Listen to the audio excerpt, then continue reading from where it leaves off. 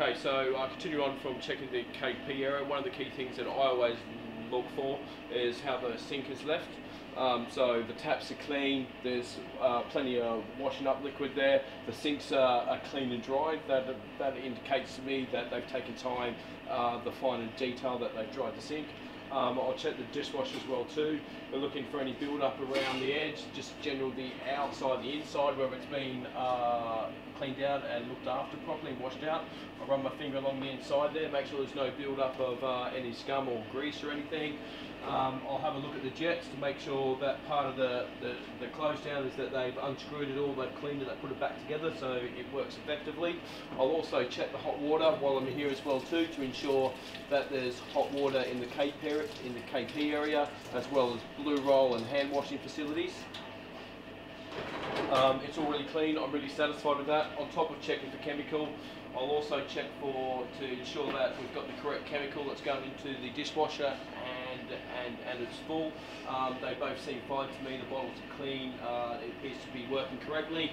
I'll make sure the dishwasher is turned off. In the KRP area and throughout the kitchen, you need to make sure there's an ample supply of clean sanitizer, which you need to have it in every section of the kitchen, and you also need to have it in the KP area. It needs to be marked clearly in a bottle and what's actually in the bottle. We use thermal sanitizer. We also need to have a degreaser as well, and plenty of it as well too, for floor cleaning and to removal of grease during clean down. I'm satisfied that they have enough.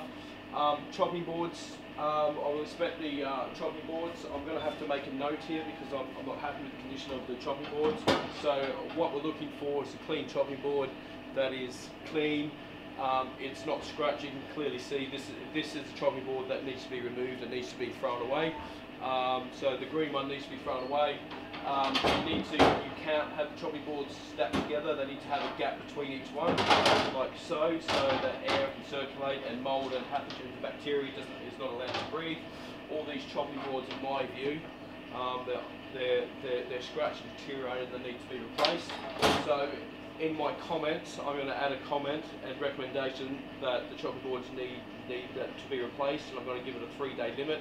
I'm going to follow this through with the chef in the morning, and I will either have the chef order them or I'll place the order myself.